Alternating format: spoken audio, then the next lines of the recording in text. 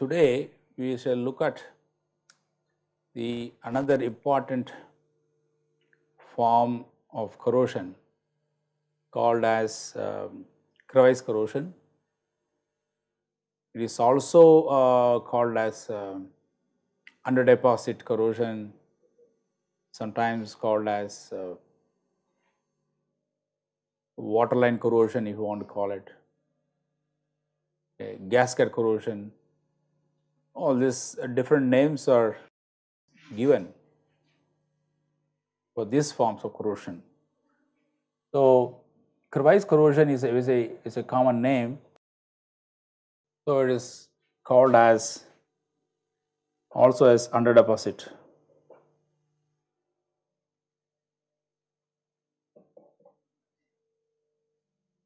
Sometimes called as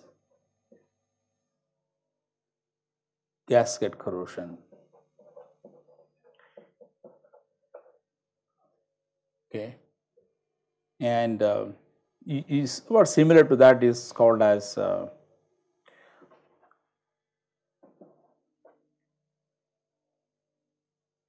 waterline corrosion.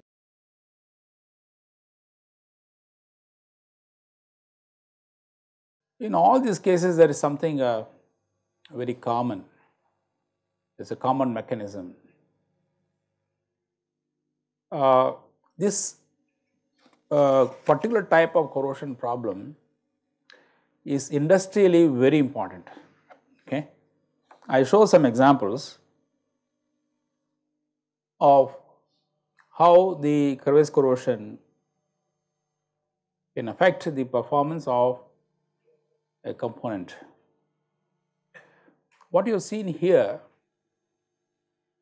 is a flange joint of an heat exchanger. Okay, the heat exchanger is made up of the carbon steel. You can see this, and the carbon steel inside was cladded with a duplex stainless steel. So, it is a stainless steel, and it is a flange joint, and use a gasket here, right? Use a gasket here, and the medium of exposure in this case was seawater. Now you see the corrosion, right? The exposure is inside here. The attack is slightly inside. See, this is inside. It's not at the mouth of this joint. So these are the typical we call gasket corrosion or crevice corrosion joint corrosion problem. You have the other kind of joint. You will see in the case of a heat exchanger, we broadly brought out this heat exchanger in one of the previous classes. Now you have the tube and tube sheet joint, right? Tube and tube sheet joint, and this location is the tube and tube sheet joint here, just expanded. See, please look at this a mechanical joint. It's just expanded. You have a tube. You have a tube. Okay. Surrounding that is a tube sheet. You join them by expanding it. Just it bites actually, and there is an airline gap. Now look at this. This is only the place where it is joined that is undergoing corrosion. It's a stainless steel. It is used in the one of the high pressure heaters in a boiler operations actually, thermal power plants. These are joints. What you see here is something I call as under deposit corrosion, right? I hope you will be able to see these spots here. Okay, these are the spots. The fouling occurred. What does it mean by fouling occurred? Some kind of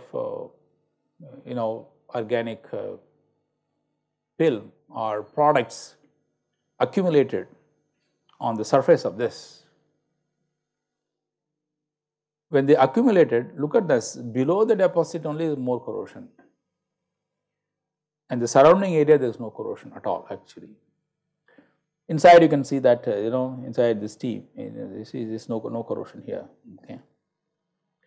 So wherever there are deposits and below the deposits, it can cause corrosion of in this case the stainless steel. Okay. This is a common industrial problem, okay, and it can cause premature failure of the industrial component actually, it can happen.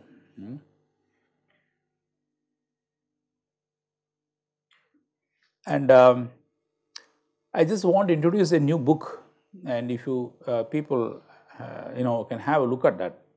This book is An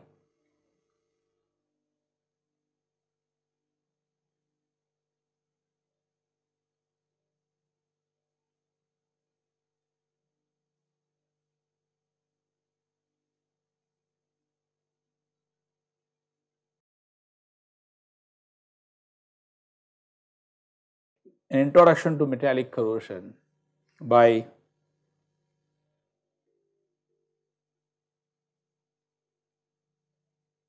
U.R. Evans. I think you know all, the name is very familiar to you, right? The Evans diagrams. And it is published by Edward Arnold, 1981. Great Britain is actually it's a third edition.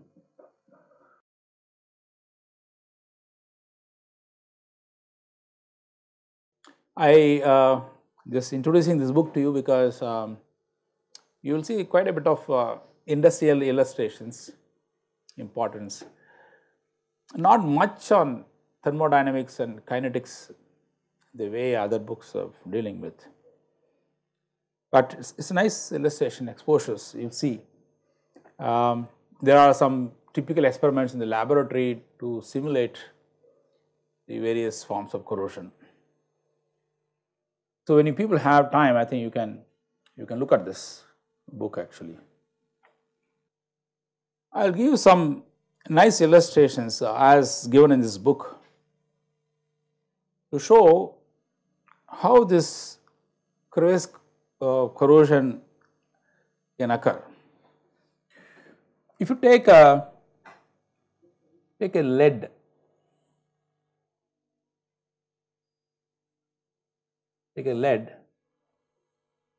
you immerse it in potassium chloride solution,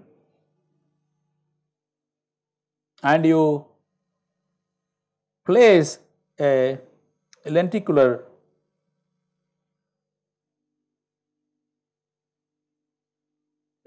glass like this.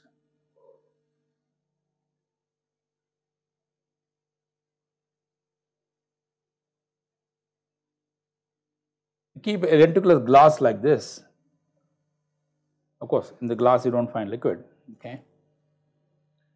You allow the lead to corrode for some time, and then you remove if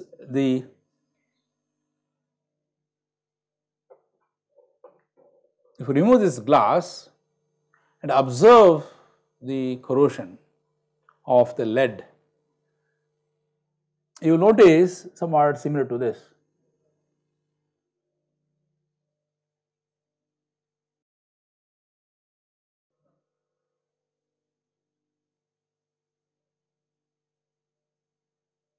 Okay. Here, no corrosion,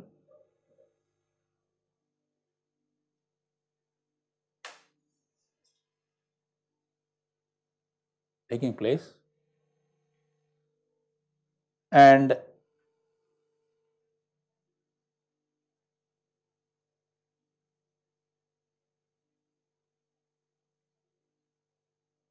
surrounding this region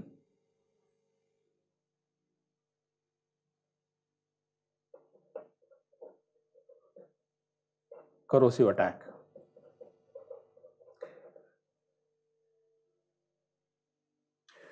And here onwards, all you can cases, you can see the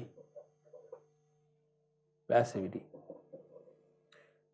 There is a corrosive attack, and also you see, over this place,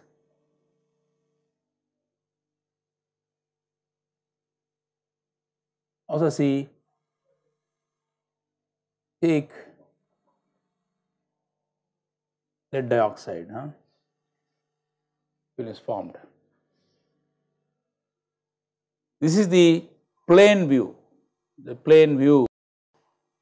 of the lead surface. You take a cross-sectional view of this, same thing, you take a cross-sectional view of this.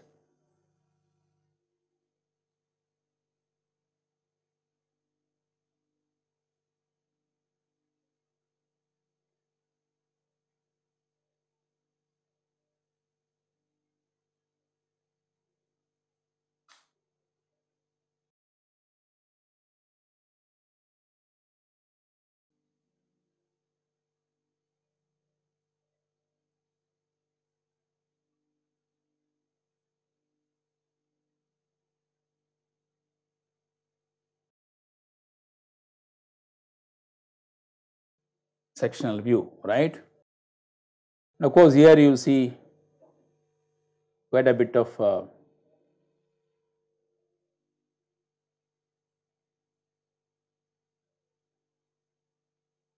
lead dioxide. Here it is not corroded, this is your uncorroded area.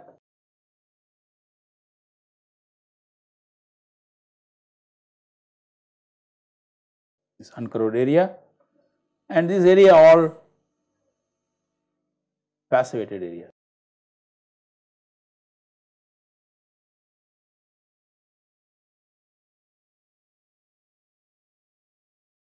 So, it is very interesting observation, right? Where the lenticular glass touches the lead quite, it touches, the contact is so good, it replaces the liquid completely. So, there is no corrosion between the liquid and the metal, so it does not corrode. But slightly away from it, there is airline gap, and in the airline gap, I think corrosion takes place, okay. And these are all the corroded areas.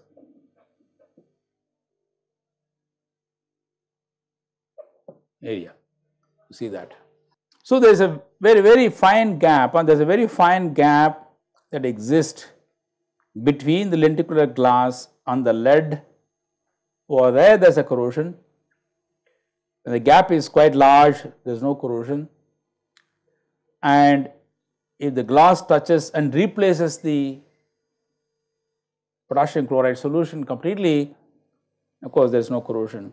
But in between, this is the place where the airline gap, the corrosion takes place. So, airline gap is a critical issue in corrosion of the lead here. This one more illustration is very nice, okay. In another case, you can take a steel,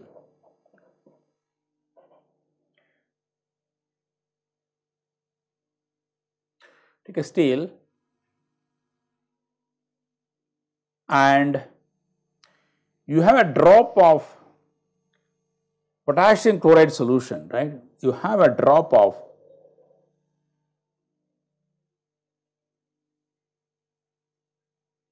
potassium chloride solution with water, and to this you add what is called as peroxide indicator.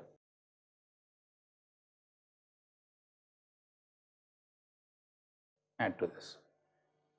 And what is a peroxide indicator? The peroxide indicator is prepared by mixing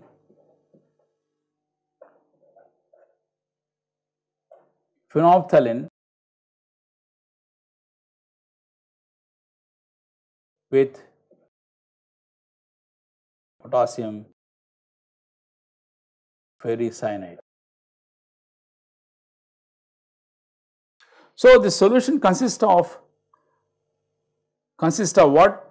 It consists of a dilute solution of potassium chloride and the peroxide indicator, and it consists of phenolphthalein and potassium ferrocyanide. The very interesting thing happened in this case, and if one watches closely, you will see that over a time period here, you will notice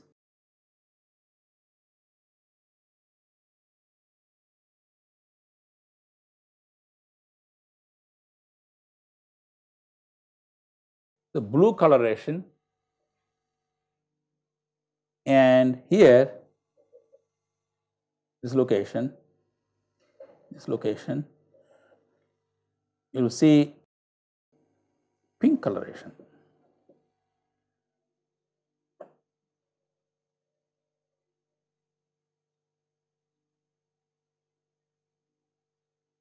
Pink color, okay. So, this is a pink color here, pink, and you have a pink color. Anybody with a chemistry background, you will understand this. When you have a phenolphthalein and you have a pink color, what does it really means? The time. When do you get pink color in a solution containing phenolphthalein exist? Anyone? Yeah? Is it acidic? Is it alkaline? So, it is alkaline. So, when you have alkaline condition only you get phenolphthalein, giving rise to pink color.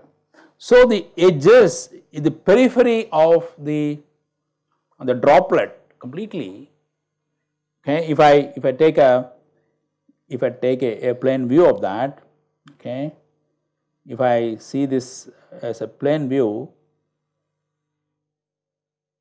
the droplet, you will see the blue color, and this is your pink color.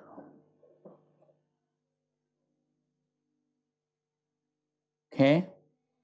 The pink happens because you have hydroxides, and blue happens because you have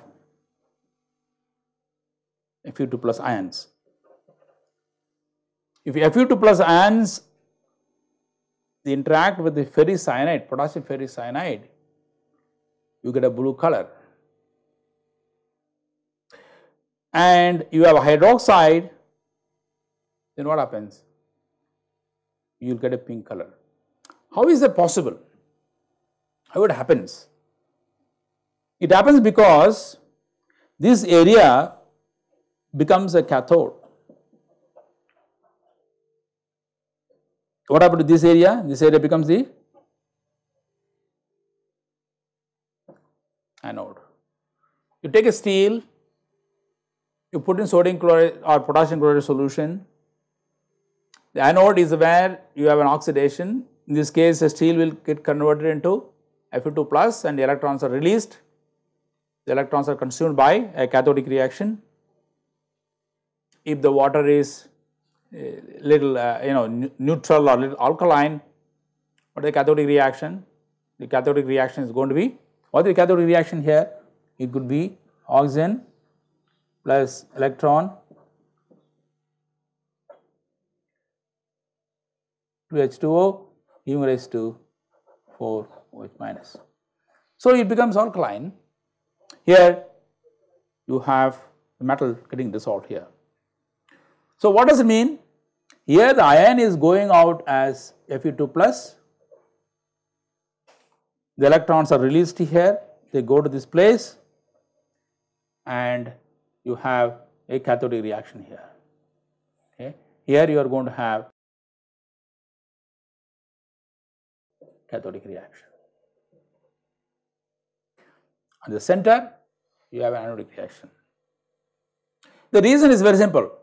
What is involved in the cathodic reaction? What is the species involved in the cathodic reaction? Yeah? Can you? What is the species involved in the cathodic reaction? Yeah? It is oxygen present here. So, oxygen is a cathodic reaction in the peripheral or the periphery of the drop. You have more access for oxygen there. The oxygen will enter from the air and go to the periphery.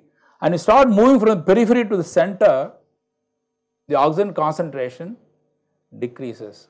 So, most of the cathodic reaction is confined to the periphery and the anodic reaction automatically is centered around the drop. So, you find that in a droplet you have separate anode and separate cathode spatially. So, it is not a uniform corrosion anymore, it is a localized corrosion. It is essentially, this is in fact called as differential aeration corrosion. The oxygen concentration at the center and at the periphery is different. So, this leads to the other form of the corrosion called as waterline corrosion. So, concentration cells. So, the key issue here is the concentration cell. What is the cell formed? The cell formed because of the change in the oxygen partial pressure in the electrolyte. So, that is a key for the localized corrosion. This can be very well demonstrated actually, okay. It can be very well demonstrated. Let us look at the typical stainless steel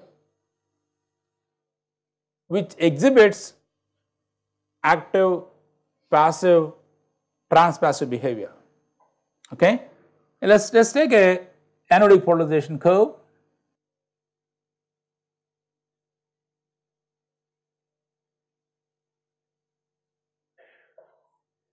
Like this is your a schematic of anodic polarization curve showing active, passive, transpassive transition. The ECAR for this particular system would depend upon the cathodic reaction. Assume that the steel is exposed to water, which is a neutral water. The major cathodic reaction will be what? The oxygen reduction reaction. I consider water containing large amount of dissolved oxygen, the water containing another case less amount of oxygen there. So, I am going to draw the cathodic curves.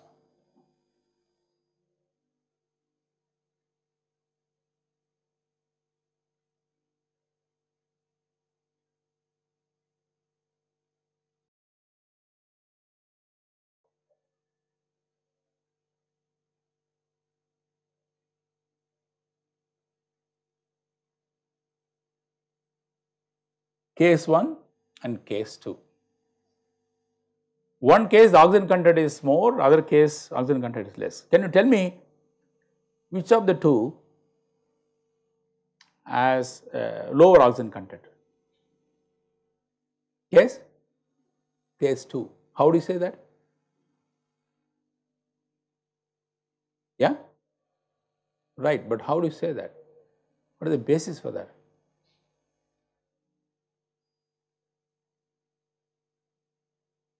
Why does it pass readily? Why should it cross identical? Yeah. If the oxygen content is less, what does really happen? What is related to actually? Yeah? You have oxygen less, the amount of oxidation, amount of reduction may be less. Okay? But can you be a little bit more specifically? You have seen some relation before. Yeah, so the limiting current density is a factor that talks about, right? Isn't it? You all know that limiting current density is, the concentration of the bulk of the species deduces that, okay. So when the concentration of oxygen is less, the limiting current density is less, and so you will get E car of corresponding to this, and you get E car corresponding to this depending upon the oxygen content. Okay. Of course, we all know that when there is more oxygen content, more passivation takes place, all these things, okay. So on a metal surface, coming back to the point, on a single metal surface, in one place you have more oxygen content, in another place less oxygen content. The place having less oxygen content would not be tending to passive. The one place where having high oxygen content will tend to become passive actually, because of what? Because you need a certain current density to cross the IC value, which is I critical. You need to do that. So this also was demonstrated by another nice simple experiment actually. What was done was, if you take a semi-permeable membrane, okay, it permeates for oxygen there, and take this electrolyte,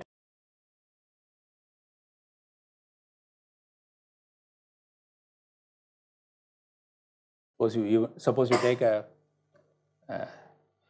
stainless steel,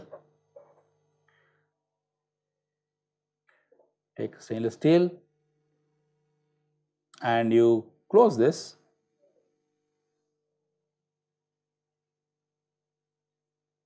but what do? You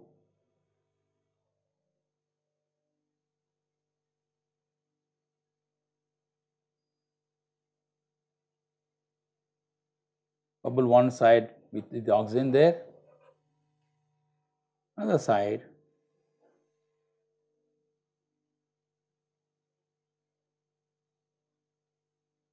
you bubble with nitrogen, right.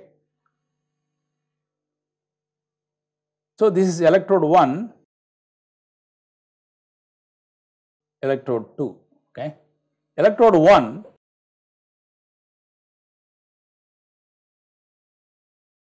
and electrode 2, take here, okay. And also you can connect this with an ammeter.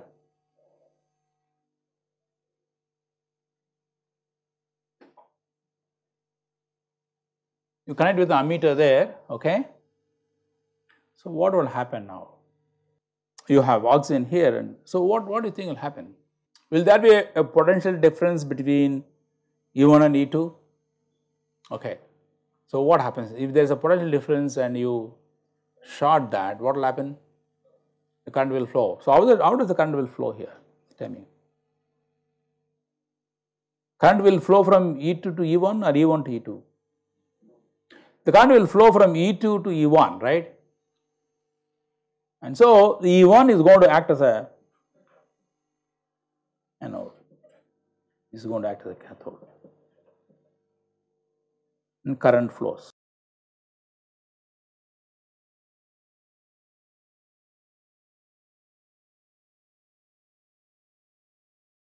Agreed as these things?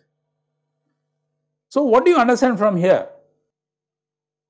If in a metal, see the potential of the E equilibrium potential for the oxygen system, okay.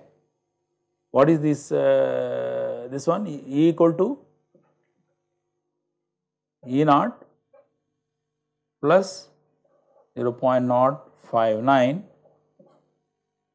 upon 4 here, right, and the partial pressure of oxygen, okay, upon what? The partial pressure of OH minus to the power 4. Yeah, thank you. I think it must be log here. Log here, okay. So, when the oxygen partial pressure increases, the E increases, 10 to the more noble. And so, it sets up what is called as concentration cell.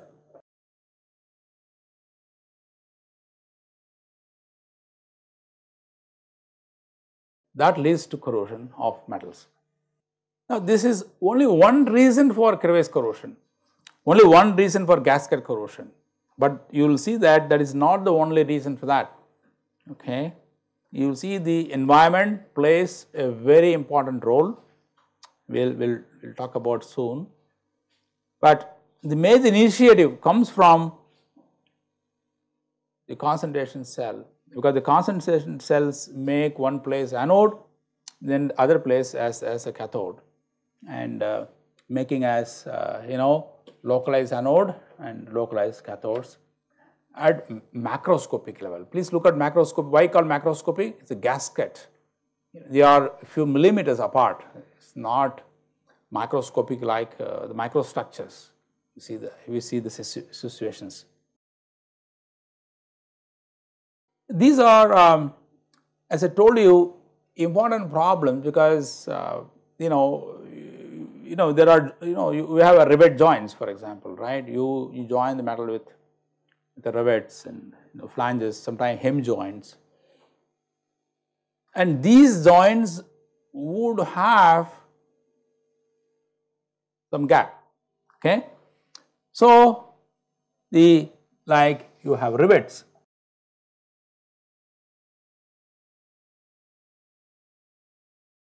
Have flanges,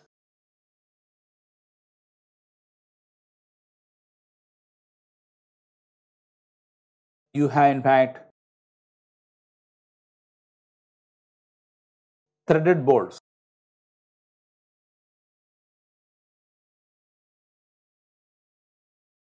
Okay. Or deposits,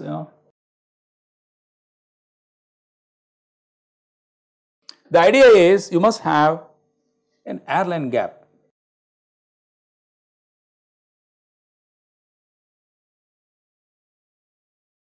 Okay.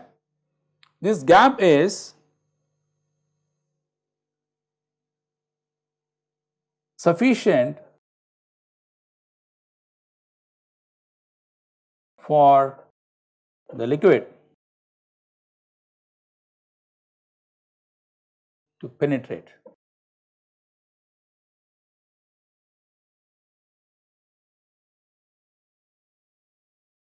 But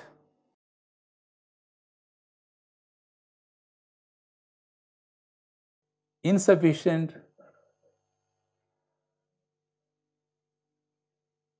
for convection.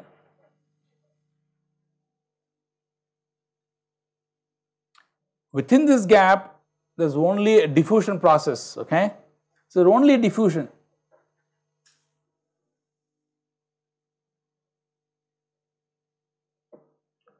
Of species. So what does it mean? If the gap becomes more, suppose see these gaps are all in the range of few microns, maybe about, let's say, 4 to 10 micrometers is the crevice depth, crevice width, I would say, width of the crevice. If you are going to be a few millimeters, what happens? Then the oxygen can migrate much easily through convection process. Though they do not form a cell at all due to concentration difference, because it does not exist. So, one of the requirement for crevice corrosion is there should be a gap, and that gap has to be very small, and there should be no diffusion taking place in the system. Okay. So, that is the basic requirement for a crevice corrosion. See, whatever geometry, whatever fabrication that you do, see, there are cases where people weld it, welding, right? You talk about a TIG welding. In the TIG welding, if the fusion is not very good, if there are airline cracks, the airline cracks can become a crevice corrosion. It is not necessarily you have an external joints like that, okay. So, that kind of things, can lead to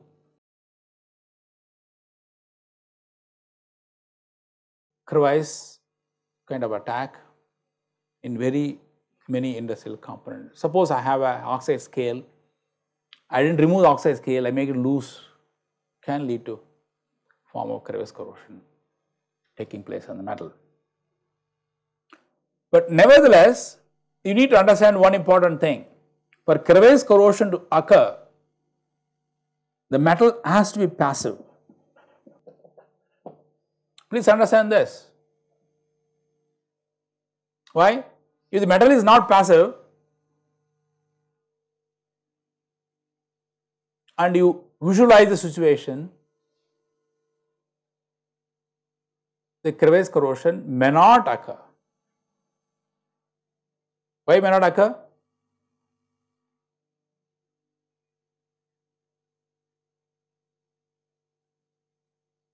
Oh, I have same gap, the gap is same, but it is not a passive metal like a carbon steel, let's suppose I take, and little more in acidic environment I took it and say there is no crevice corrosion. Crevice corrosion more often occurs in stainless steels, where the passivation is predominant. Why does it occur when the metal is not passivating?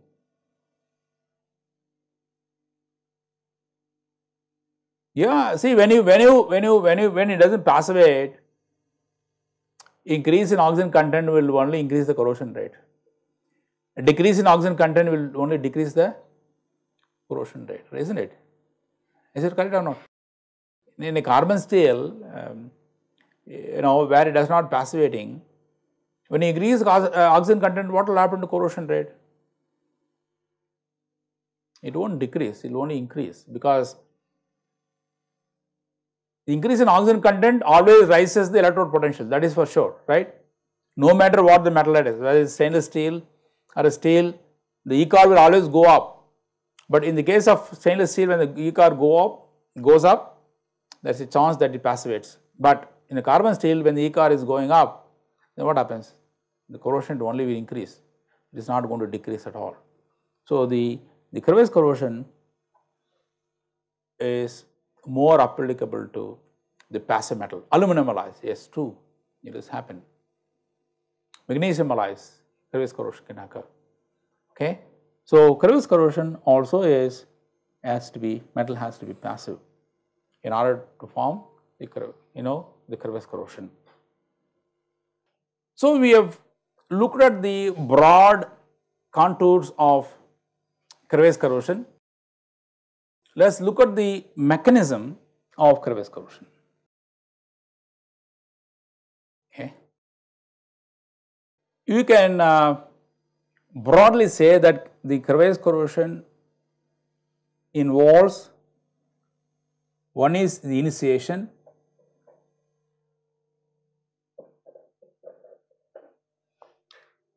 the two is growth, initiation of the crevice and growth of the crevice.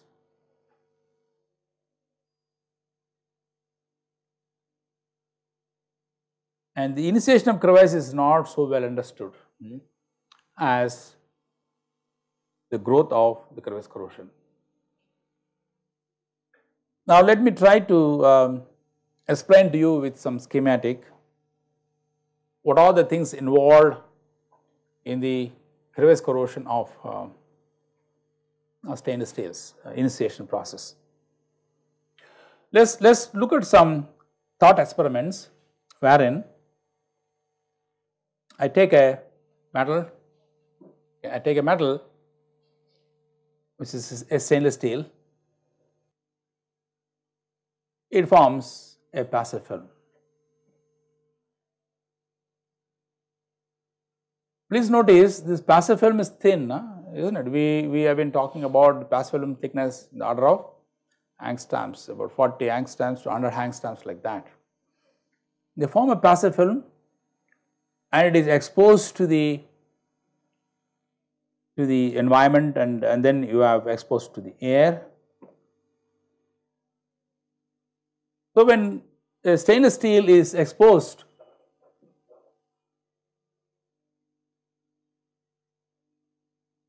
to the air and environment, what do you expect? You will expect that to be passivated, right? It is supposed to be passivating. So, it is passivating now. If one measures the potential at say 3 locations, you measure the potential of this. Okay. E, you measure the potential of this. It will be in passive range or active range. What do you normally expect? The stainless steel is nicely aerated condition, environment.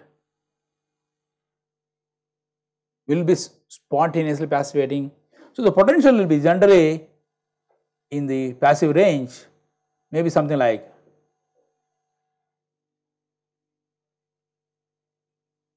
3 volt. Something I am just giving some approximate number. There is nothing unique about these numbers. If I measure the pH of this, it will be neutral or slightly alkaline, maybe let us say about 7.5, 7.5, 7.5, right. So, that is the pH of the solution at location 1, location 2 and location 3, you get these things. Now, what we do over this, you keep a nice flat glass plate. Okay. Let us look at what happens now. Okay. Let us now take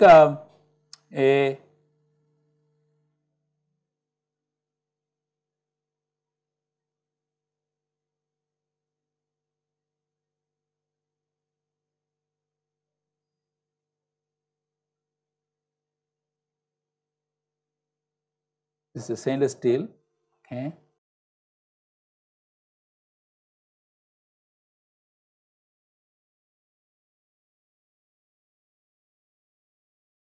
And I will just place a small glass plate over this.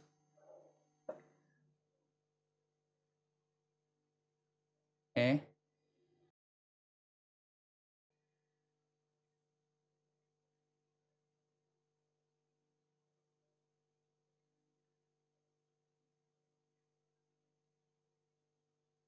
Air, so water. So, I measure the E value and the pH value at time t equal to 0, right. At time t equal to 0, I measure these values just after placing. So, what would happen? It will almost show the same values, right. It will show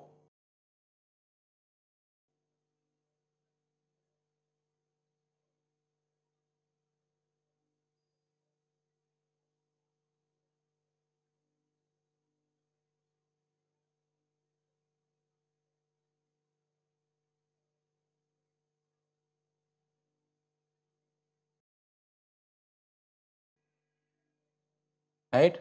Now, the corrosion reaction will occur. See, when the metal is passivating, does not mean there is no corrosion, only thing the rate of corrosion is less, the anodic reaction rate is less.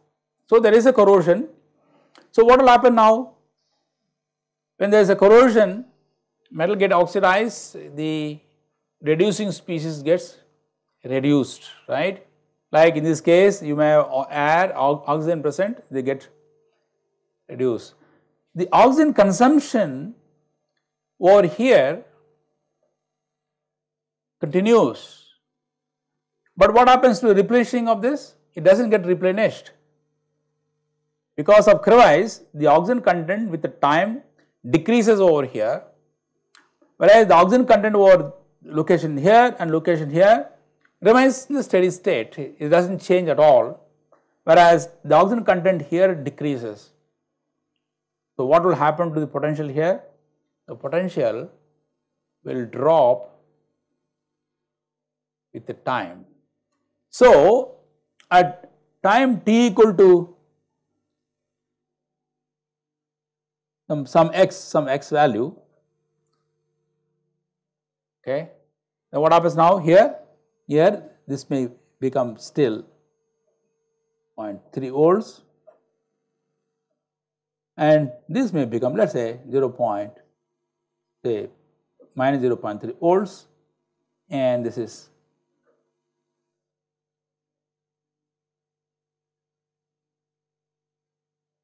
the pH may still remain the same, it may remain the same.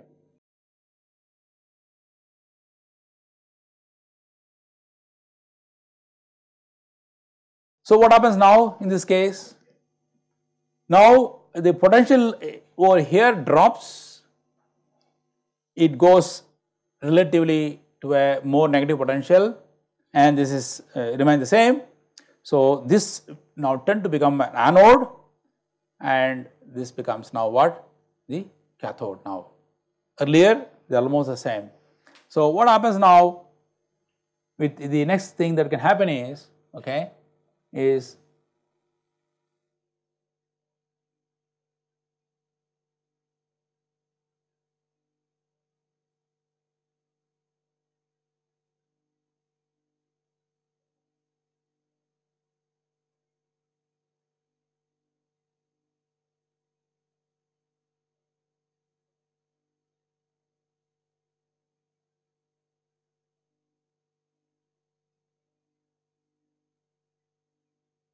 t equal to y, and this n will remain the same. Here may become maybe a little bit more negative.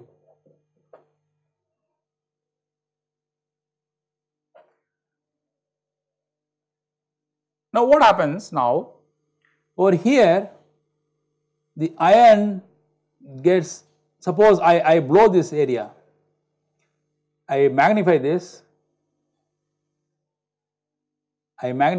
what happens? Ion will go as plus 2 electrons, right, and this electron from here go to this, go over here, am I right? And here the oxygen will tend to become OH minus, here the oxygen will tend to become minus. So it establishes a cathode here, the cathode here, and anode here. Okay. Now what can happen? The one more thing can happen here. What is that? Fe 2 plus can combine with water, can form ferrous hydroxide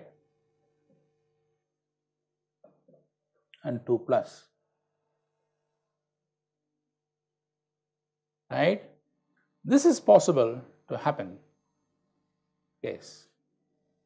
So this place tend to become more acidic and tend to become more positive. So what happens now? It becomes acidic and also electrically what? Electrically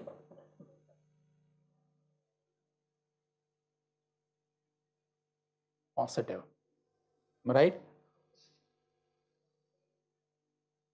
You have more positive charges on this location, as opposed to that the outside has relatively more negative charges, right? So what will happen to pH now?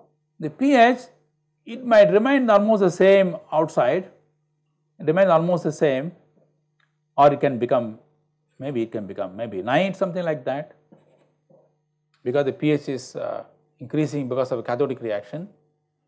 Here the pH may go less, about the pH can be about 4,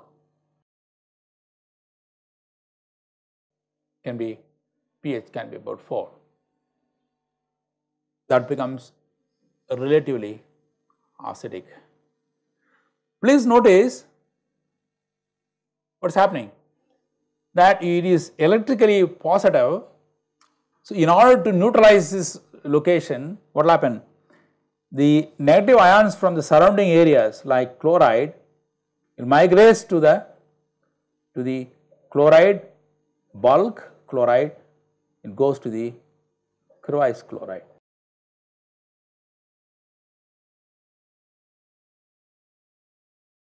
Okay, it goes to the Crevice chloride. So what happens now? Then H plus Cl minus can form hydrochloric acid. Agreed? Understood? So the initiation part, if I summarize the initiation,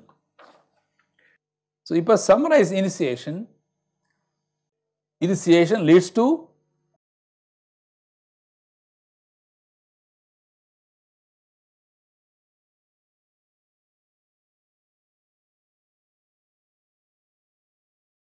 local anode and local cathode.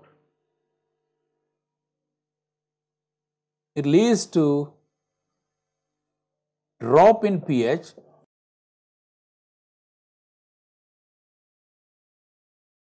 on the anode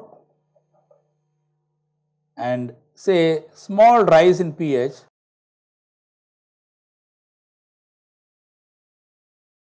on the cathode. Okay. If chlorides are present,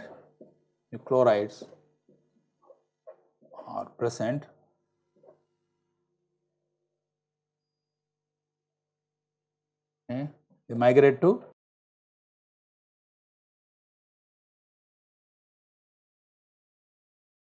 the anode, which is a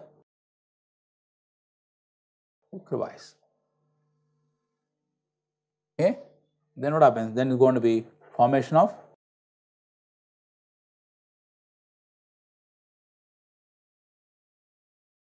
acid,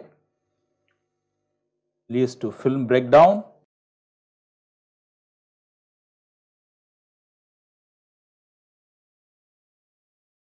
etc. So there is an active dissolution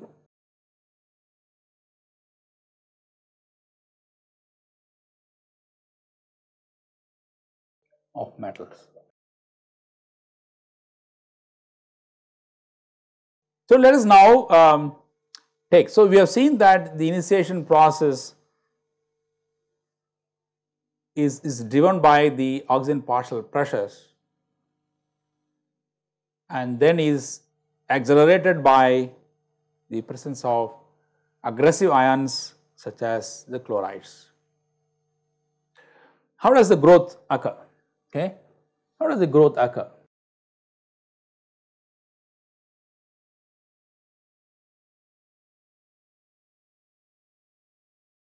Okay, let us look at the situation where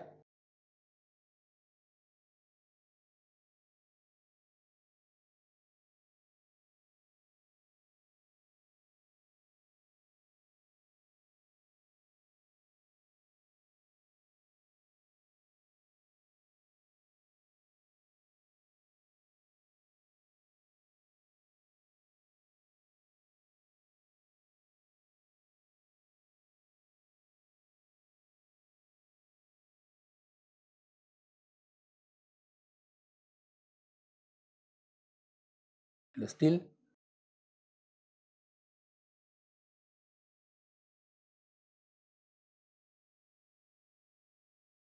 Glass plate and the passive film.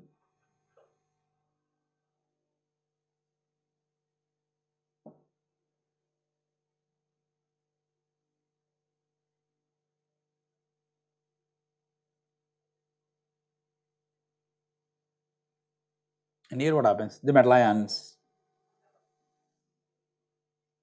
M, the electrons travel here,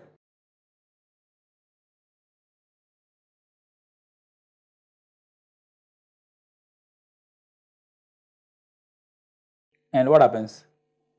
The chlorides migrate to this place, chlorides migrate to this place,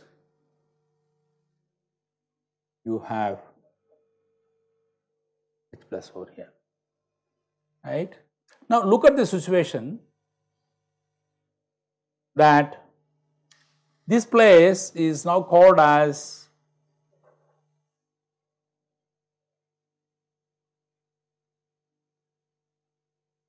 occluded cell. It is confined, is fully diffusion controlled, so no convection taking place. Okay. Now it becomes an autocatalytic process.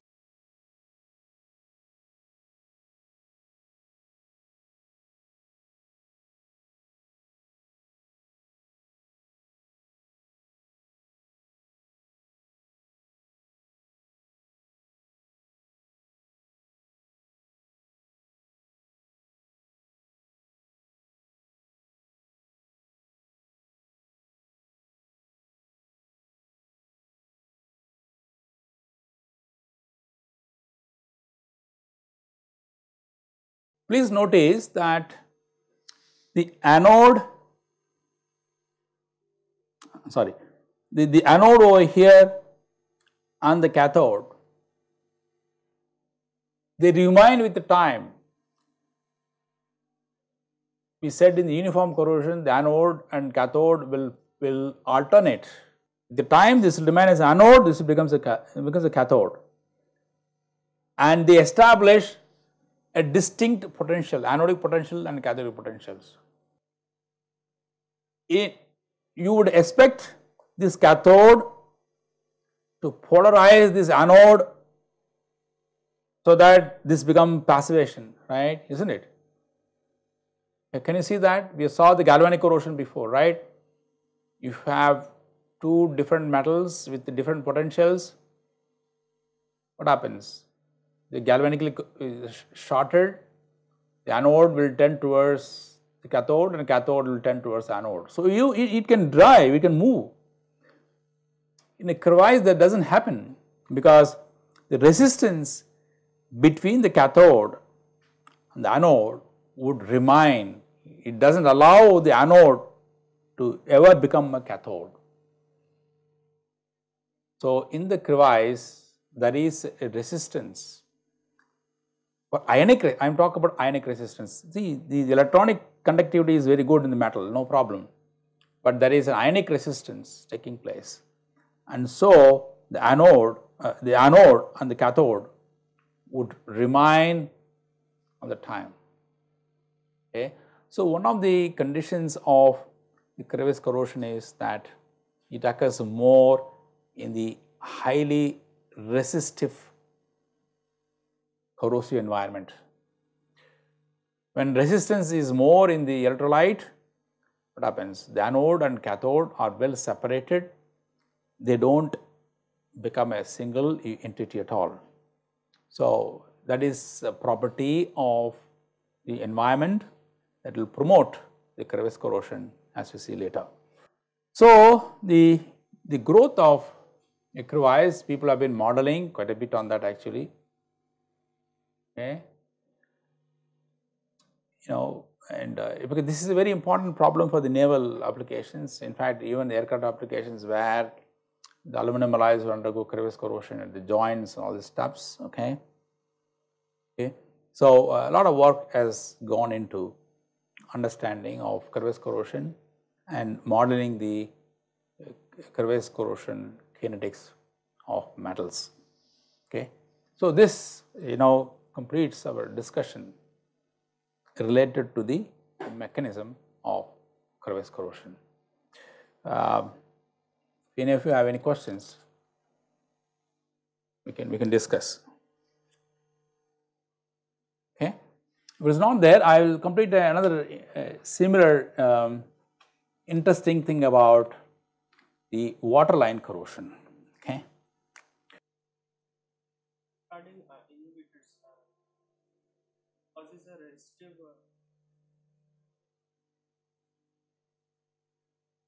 Yeah, some inhibitors may cause, but overall the inhibitors lower the corrosion rate of the metals, right? Does the increase in the conductivity of the electrolyte cause an increase in the uniform corrosion? Uniform corrosion will always less. When you increase the resistivity of any environment, yeah, yeah, when the conductivity is increased, the uniform corrosion will increase. But when the conductivity of the electrolyte is lowered, it promotes more of uniform corrosion, more of the localized corrosion than the uniform corrosion of metals. Does inhibitor change the conductivity of the electrolyte? Of course, there are, you see, the inhibitors does not reduce or alter the conductivity of the electrolytes generally. Okay, generally you can say, but it can, there are different mechanisms you saw before, right? We saw that it can form a film on the surface, so it covers. If there is an anodic inhibitor, you can very well go and absorb onto the anodic site and you can bring down the corrosion rate of the systems. So, inhibitors overall will bring down the in fact all forms of corrosion actually. In fact, you will see even you can bring down even pitting corrosion, crevice corrosion and erosion corrosion. Basically, but then it may not be so effective, right? It may bring down the uniform corrosion much effectively as compared to crevice corrosion, but yeah, it could reduce the crevice corrosion to a certain degree. You can do that. In carbon steels, is it possible that crevice corrosion starts occurring because of the presence of airline gaps? No, you're talking about the crevice corrosion with respect to carbon steel. Okay. See, the carbon steel, as it, as I could say,